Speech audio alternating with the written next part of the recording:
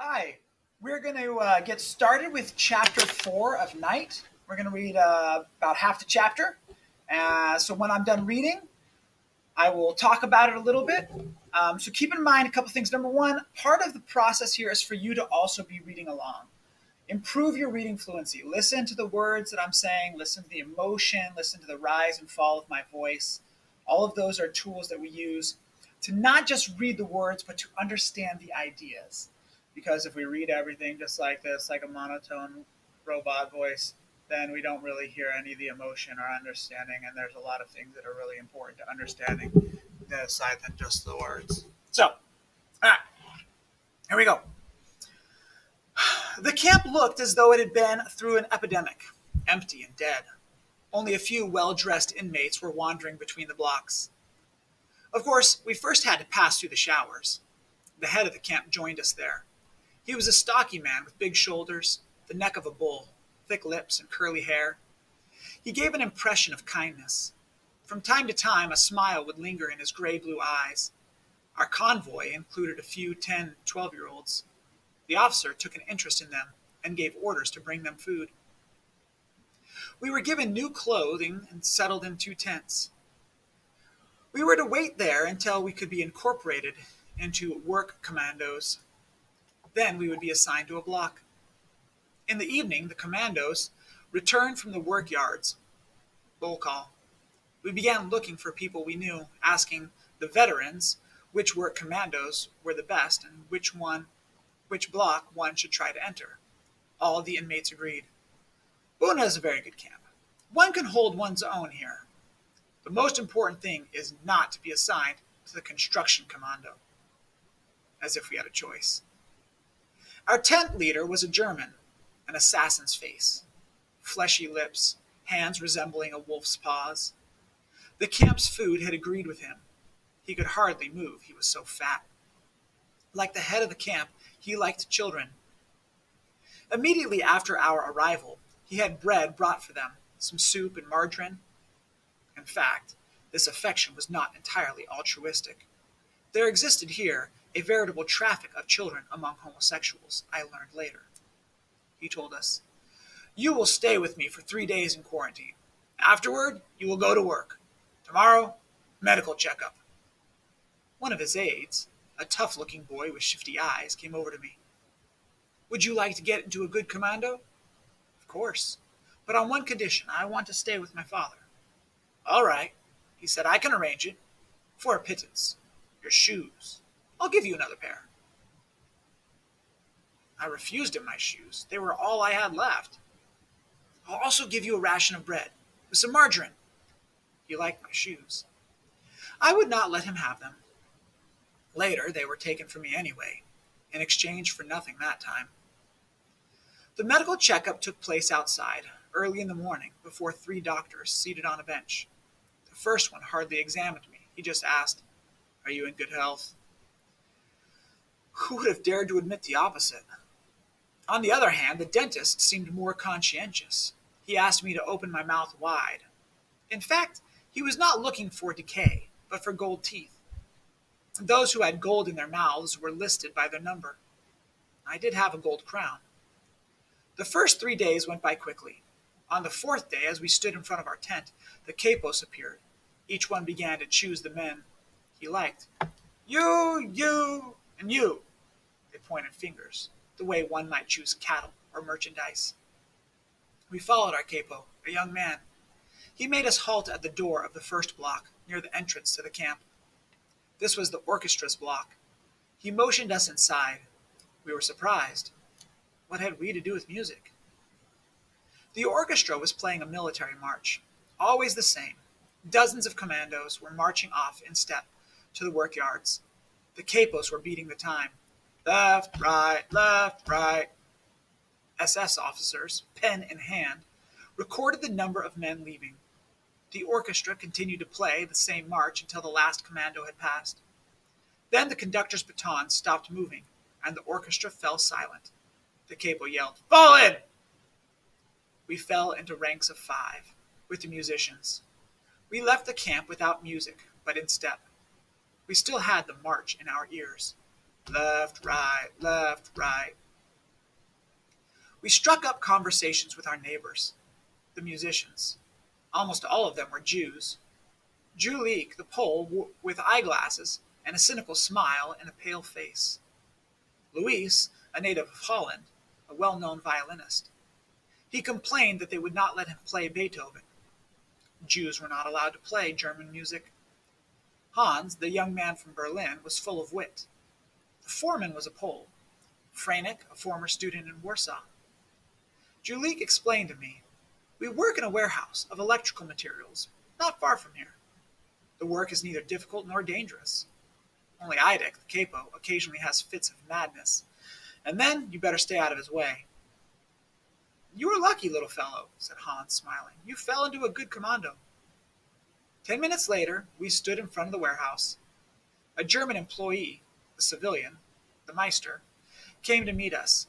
He paid as much attention to us as would a shopkeeper receiving a delivery of old rags. Our comrades were right. The work was not difficult. Sitting on the ground, we counted bolts, bulbs, and various small electrical parts. The capo launched into a lengthy explanation of the importance of this work, warning us that anyone who proved to be lazy would be held accountable. My new comrades reassured me. "Don't worry. He has to say this because of the Meister." There were many Polish civilians here, and a few and a few French women as well. The women silently greeted the musicians with their eyes. Franek, the foreman, assigned me to a corner. "Don't kill yourself. There's no hurry. But watch out. Don't let an SS catch you." "Please, sir, I'd like to be near my father." "All right. Your father will work here, next to you." We were lucky. 2 boys came to join our group, Yossi and Tibi, 2 brothers from Czechoslovakia, whose parents had been exterminated in Birkenau. They lived for each other, body and soul. They quickly became my friends. Having once belonged to a Zionist youth organization, they knew countless Hebrew songs, and so we would sometimes hum melodies evoking the gentle waters of the Jordan River and the majestic sanctity of Jerusalem. We also spoke often about Palestine. Their parents, like mine, had not had the courage to sell everything and emigrate while there was still time. We decided that if we were allowed to live until liberation, we would not stay another day in Europe. We would board the first ship to Haifa. Still lost in his Kabbalistic dreams, Akiba Drummer had discovered a verse from the Bible which, translated into numbers, made it possible for him to predict redemption in the weeks to come. We had left the tents for the musicians' block. We now were entitled to a blanket, a washbowl, and a bar of soap. The Blockaste was a German Jew. It was good to have a Jew as your leader. His name was Alphonse, a young man with a startlingly wizened face. He was totally devoted to defending his block. Whenever he could, he would organize a cauldron of soup for the young, for the weak, for all those who dreamed more of an extra portion of food than of liberty. One day, when we had just returned from the warehouse, I was summoned by the block secretary. "Hey, 7713. "It's me." "After your meal, you're to go to see the dentist." "But I don't have a toothache." "After your meal, without fail." I went to the infirmary block. Some 20 prisoners were waiting in line at the entrance. It didn't take long to learn the reason for our summons. Our gold teeth were to be extracted. The dentist, a Jew from Czechoslovakia, had a face not unlike a death mask. When he opened his mouth, he had a ghastly vision of yellow, rotten teeth. Seated in his chair, I asked meekly, "What are you going to do, sir?" "I shall remove your gold crown. That's all," he said, clearly indifferent. I thought of pretending to be sick. "Couldn't you wait a few days, sir?" "I don't feel well. I have a fever." He wrinkled his brow, thought for a moment, took my pulse. "All right, son, but you come back to see me when you feel better. But don't wait for me to call you." I went back to see him a week later, with the same excuse. I still was not feeling better. He did not seem surprised, and I don't know whether he believed me. Yet he most likely was pleased that I had come back on my own, as I had promised. He granted me a further delay. A few days after my visit, the dentist's office was shut down. He had been thrown into prison and was about to be hanged. It appeared that he had been dealing in the prisoner's gold teeth for his own benefit. I felt no pity for him. In fact, I was pleased with what was happening to him. My gold crown was safe. It could be useful to me one day, to buy something, some bread, or even time to live. At that moment in time, all that mattered to me was my daily bowl of soup, my crust of stale bread. The bread, the soup, those were my entire life. I was nothing but a body. Perhaps even less, a famished stomach. The stomach alone was measuring time. In the warehouse, I often worked next to a young Frenchwoman. We did not speak. She did not know German, and I did not understand French. I thought she looked Jewish, though she passed for Aryan. She was a forced labor inmate. One day, when Eidik was venting his fury, I happened to cross his path. He threw himself on me like a wild beast, beating me in the chest, on the head, throwing me to the ground and picking me up again, crushing me with ever more violent blows until I was covered in blood. As I bit my lips in order not to howl with pain, he must have mistaken my silence for defiance, and so he continued to hit me harder and harder. Abruptly, he calmed down and sent me back to work as if nothing had happened, as if we had taken part in a game in which both roles were of equal importance. I dragged myself to my corner. I was aching all over. I felt a cool hand wiping the blood from my forehead. It was the French girl. She was smiling her mournful smile as she slipped me a crust of bread. She looked straight into my eyes. I knew she wanted to talk to me, but that she was paralyzed with fear. She remained like that for some time, and then her face lit up, and she said, in almost perfect German, "Bite your lip, little brother. Don't cry. Keep your anger, your hate for another day, for later. The day will come, but not now. Wait. Clutch your teeth and wait." Many years later, in Paris, I sat in the metro reading my newspaper. Across the aisle, a beautiful woman with dark hair and dreamy eyes. I had seen those eyes before. "Madame, don't you recognize me?" "I don't know you, sir." "In 1944, you were in Poland, in Buna, weren't you?" "Yes, but..." "You worked in a depot, a warehouse for electrical parts." "Yes," she said, looking troubled, and then after a moment of silence, "Wait, I remember. Eidik the capo, the young Jewish boy. Your sweet words." We left the metro together and sat down at a cafe terrace. We spent the whole evening reminiscing. Before parting, I said, "May I ask one more question?" "I know what it is." "Am I Jewish?" "Yes, I am. From an observant family. During the occupation, I had false papers and passed as Aryan. And that was how I was assigned to a forced labor unit. When they deported me to Germany, I eluded being sent to a concentration camp. At the depot, nobody knew that I spoke German. It would have aroused suspicion. It was imprudent of me to say those few words to you. But I knew that you would not betray me. Another time, we were loading diesel motors onto freight cars, under the supervision of some German soldiers. Eidik was on edge.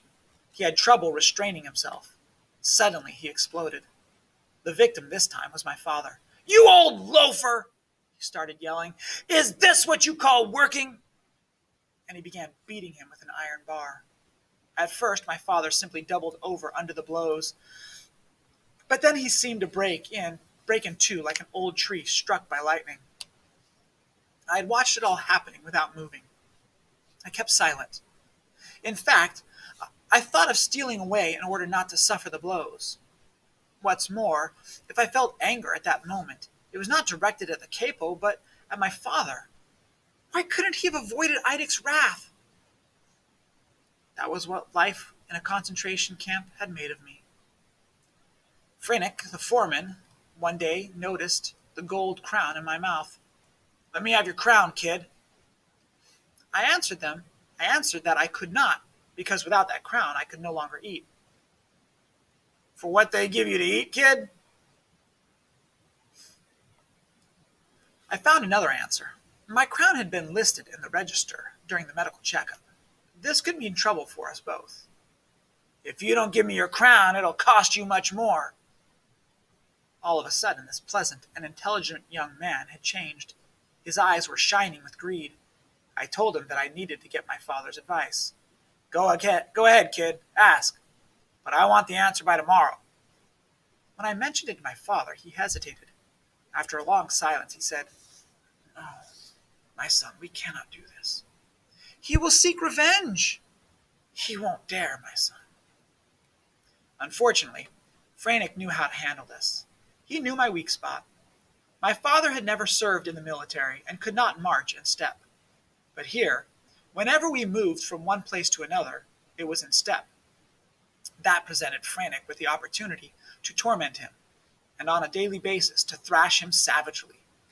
Left, right, he punched him. Left, right, he slapped him. I decided to give my father lessons in marching in step and keeping time.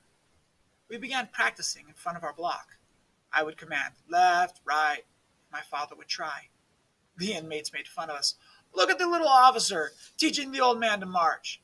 Hey, little general, how many rations of bread does the old man give you for this?"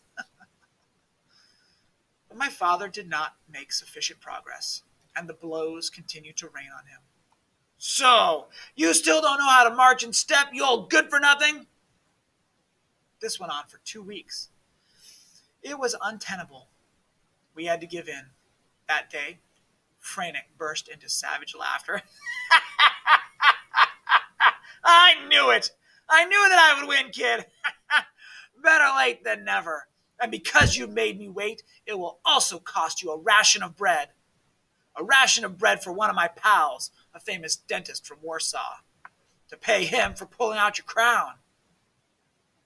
What? My ration of bread so that you can have my crown? Frenick smiled. "What would you like? That I break your teeth by smashing your face?" That evening, in the latrines, the dentist from Warsaw pulled my crown with the help of a rusty spoon. Frenick became pleasant again. From time to time, he even gave me extra soup. But it didn't last long. 2 weeks later, all the Poles were transferred to another camp. I had lost my crown for nothing. All right, we will pause there. Let's talk quickly about what we've read. So, another sad, disgusting state of humanity. The chapter begins by telling us how some of the men in power were particularly kind to the young boys, but it turns out there was just a sexual perversion that they would traffic these children in for sexual gratification, which is horrific and terrible and sad. All right, I wanted to stay with my father. Once again, we see this father-son relationship where Ellie is doing what he can to stay by his father's side. We also see him looking for his father's opinion on things. So Ellie still depends and relies on his father. They have a close relationship. Bespectacled is just a fancy way to say he was wearing glasses, because glasses and spectacles are the same. So you add this prefix bespectacled, which means to have it on, like bedazzled or bejeweled, for those of you that might be bedazzlers. All right. He would organize a cauldron of soup for all those who were dreaming more about an extra plateful than of liberty. You guys, here's what this means. It means that these people in these camps were much more concerned about what they were going to eat next than if they would ever be freed. Freedom kind of didn't even matter, because if I don't eat today, I'm going to die by tomorrow. So food became much more important than their freedom, which is just sad. It's just heartbreaking. Okay, here are some more pictures with some of these people who got the tattoos on their arm. Elie Wiesel specifically, as he noted in his book, is A7713. All right. He was given a reprieve. It's to cancel or postpone the punishment. The dentist showed a little bit of mercy to Eli. Elie. Eli is my son. Get the name here. Elie, by allowing him to keep his tooth for a little while longer. So he was given just a little bit of extra time. A few days after this visit of mine, they closed the dentist surgery, and he was thrown into prison. He was going to be hanged. So here's what I find most interesting. I did not feel any pity for him. So you could add this to your double entry journal. I think it's a good passage. What do you think about it?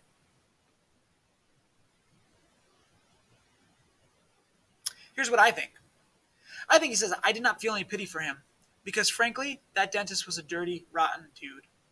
He was pulling out teeth and selling the gold on the side. He wasn't being forced to do this every time by the Nazis. He kind of did it for his own benefit. And if you are pulling out my teeth for your own benefit, not just to save your life, but to be able to make a profit off of me, you suck, dude. So Elie says, I didn't feel any pity when he got hanged. But it's also heartbreaking because it's this breaking down of social consideration. I mean, the man's going to hang. He's going to die. And Ellie's like, I don't even care. So it's just complicated. It's complicated thought process to go through. It's all heartbreaking. So anyway, on one hand, I totally get it. On the other hand, man's going to die. All right. What I like here is this interlude that Elie gives us. So we got the beginning of the book. This is the timeline of the book. We got all these events in the concentration camp. And Elie is sent to this workhouse where they're sorting the nuts and the bolts. And he jumps way ahead of time. And one of the phrases here is many years later. So he's saying, look, I'm going to fast forward way past right now. So beyond the end of the book, beyond the end of the war, beyond my liberation, all the way out here, after the war ended, and Elie was able to live freely, and he's just sitting on the bus, on the metro, and he happens to recognize this woman from way back here who helped him when he was beat up. That's pretty amazing that, number one, he would see her and bump into her, and number two, that they both survived. And so I love that little interlude. I love that part of the story. But let's keep in mind that the timeline, so don't get too confused. All right. Father-son relationship. In fact, I was thinking of how to get farther away so that I would not be hit myself. I was angry with him. I was angry with my father. I didn't want to get hit, and I'm angry at you for getting hit. So we see this relationship kind of becoming complicated where Elie is becoming much more like it's just all about me right now. And I don't care that my dad's getting beat. I don't want to get beat either. Now I'm angry at you for making anyone get beat because now we're all at risk. But also that the man beating Elie's father knew that hurt Elie, and so that's what was going to get him to give the gold tooth. He knew my weak point. So I'm mad at my father here, but my father is also where my heart is. Okay, so that finishes that up. All right, awesome. Talk to you guys later. Bye now.